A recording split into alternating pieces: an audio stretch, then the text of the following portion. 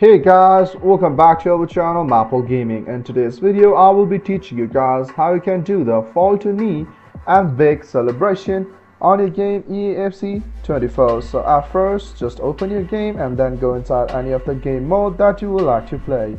And as you're inside your game mode, all you have to do is just score a goal using any of the player, because it doesn't have to be the specific player to do that celebration.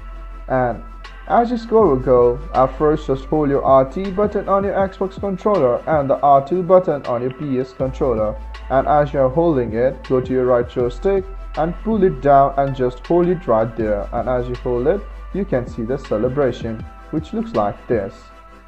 So guys, that's how you do it, the celebration, fall to knees and big celebration.